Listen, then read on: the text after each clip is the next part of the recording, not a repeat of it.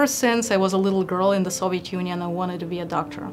I really wanted to help people and treat people, and that was my mission. When I was a fifth-year medical student, my family escaped and moved to Israel. I decided that as a doctor, I'll be able to help one patient at a time. As a researcher, I'll be able to help millions, and that's what I chose to do. My name is Inga, and I'm professor of genetic and genomic sciences at Mount Sinai.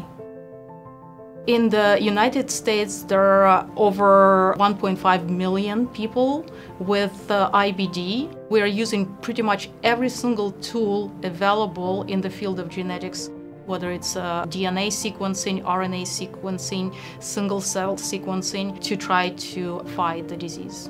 We've made very interesting discoveries, starting with a first potential link between Crohn's disease, which is a type of inflammatory bowel disease, and Parkinson's disease. The fact that we link these two diseases not only means that we can apply Crohn's disease or IBD therapies to prevent Parkinson's disease, we can potentially use Parkinson's drugs to treat IBD, and that's actually our new direction right now. Mount Sinai is not only an exciting place to do this work, it's probably one of the few places where this work is even possible.